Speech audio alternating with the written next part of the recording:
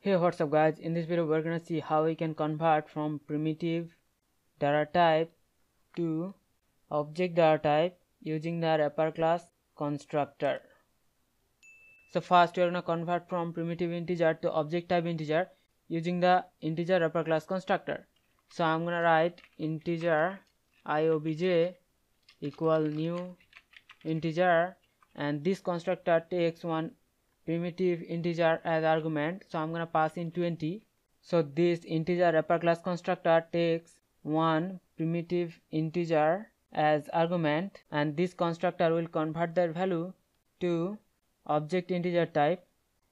Similarly, we have the long wrapper class constructor, and this constructor takes one primitive long value as argument, and this constructor convert that value to long object type value. Also, we can create one float object where we can convert one primitive float value to object float value. This float wrapper class constructor also takes one primitive float value as argument, and this constructor converts that value to one object float type value.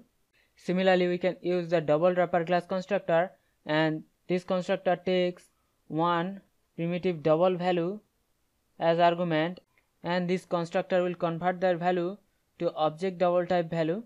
So we can use different wrapper class constructor in Java, and we can convert from primitive type to object type using those wrapper class constructors. So hope you understand the concept. We'll see you in the next one. Thank you.